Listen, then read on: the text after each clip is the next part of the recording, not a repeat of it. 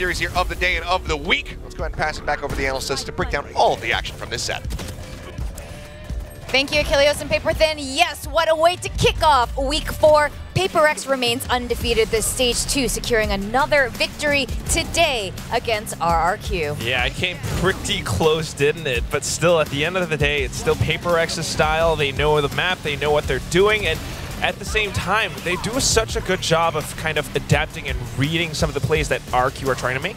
Yeah, I will say, though, RRQ, I don't think they did anything wrong in this last map, right? They tried to push the buttons of Paper Rex, they tried to see what were the weak spots of them, and it did work for a time here.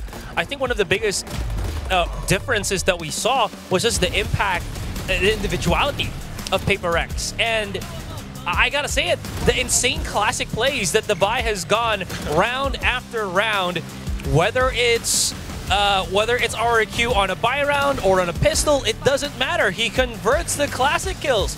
Dude has already proven he's great on a sniper. Why not with the free weapon, right? So yeah, perfect showcase there of just adaptability and just lethality here from Paper Rex, and at least for me, especially Devi.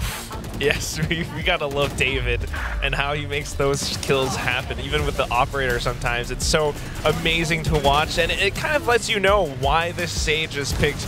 It's also because he has the skills to still be able to frag, despite not having maybe like a lot of different kinds of utility. His utility is more utilized for the team to kind of like bolster them up, whether or not it's that wall on the pistol round. It's also the res, the heals, the slow orbs. It really helps them control a lot of space, and it lets them set up for that retake sometimes, especially when you consider how Forsaken comes in on this map as well. I mean, they're doing so much. RQ, I can see why Ewok left this open. They went the distance.